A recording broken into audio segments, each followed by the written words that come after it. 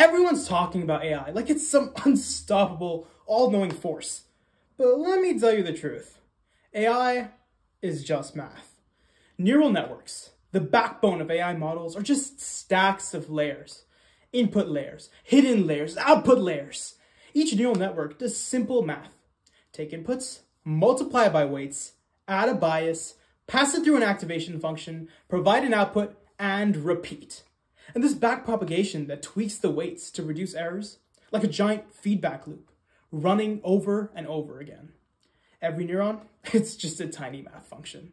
That's it. No thoughts, no understanding, just patterns and math. So yeah, AI feels powerful because it is. But it's not a brain. It's just math. Fast, complex, pattern-matching math.